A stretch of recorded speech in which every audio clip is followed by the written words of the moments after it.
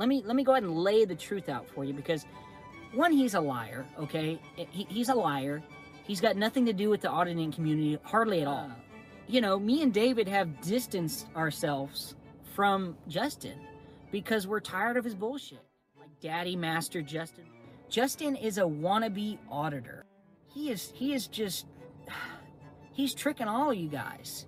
You know, and a lot of things that you guys don't know about Justin is Justin's wife's an engineer.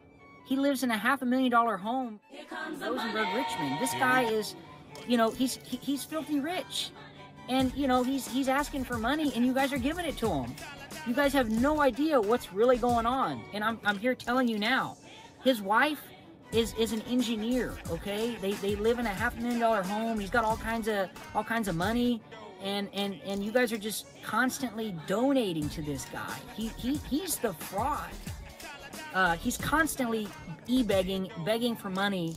Oh, send me money for this, send me money for that. And, you know, he did a video, and I think he's recently taken it down. He did a video asking for donations to sue Leon Valley, right? He did an e-beg to sue Leon Valley, and he never filed the lawsuit. So what did he do with all the donations? Beats me.